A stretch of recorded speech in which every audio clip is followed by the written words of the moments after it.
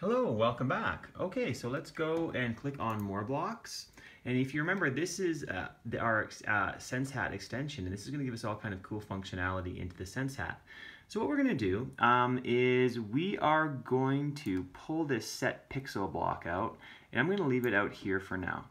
Now, set pixel at 0, 0, this is your X and Y axis, and this is your red, green, and blue colors right here.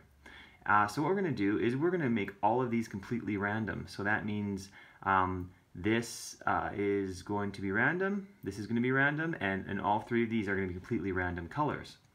So what we're going to do is just click up on operator, and we're going to go to pick random, 1 to 10.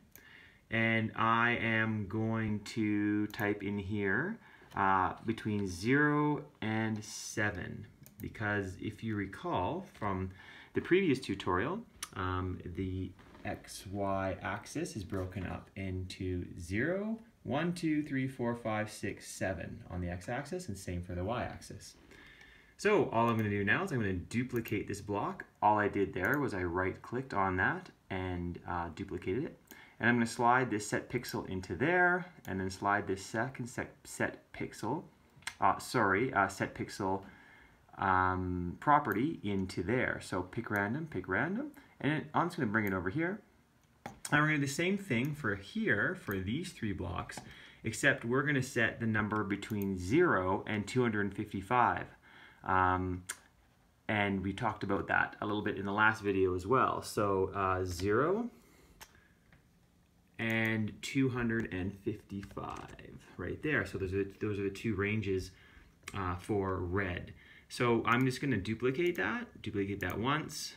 I'm going to duplicate that a second time, and then we're going to slide those in right there. And then I'm just going to go to the bottom of my screen here. I'm going to slide this over a bit, and I'm going to slide the second pick random into there, and you can see I'm going to have to slide my screen over a tiny bit more, and my third pick random into there. Okay, now we'll be picking a random red in between these colors, a random green, and a random blue in between 0 and 255. So that's going to be that's a lot of color combinations. Okay, so we're going to place one of these in between each one of these blocks.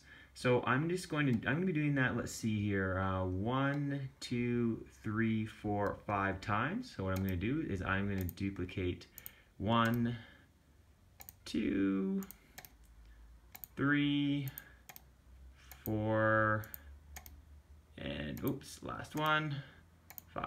Okay, so, and all I'm going to do is I'm going to take this up, put it in there, drag this one up, doesn't matter which one you grab, put it in there, drag this one up, put it in there, drag this one up, put it in here, and actually I might have created an extra one. I don't think I need this extra one here.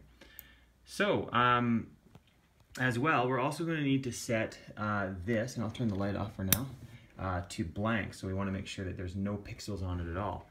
So what we're going to do is we're going to go back up to our events. We're going to grab this, and rather than the space key, let's do the, I don't know, A key. So when the A key is pressed, what we're going to do is we're going to set all pixels to clear. Try that. So set all pixels to, well, to off. Okay. And as well, I think what I'll also add on to that is stop all. I always like to add that on the end.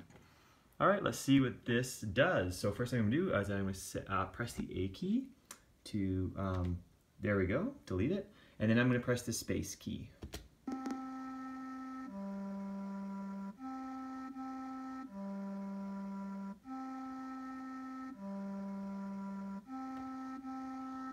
Pretty cool. All right. And the next video, we'll be looking at adding some more functionality.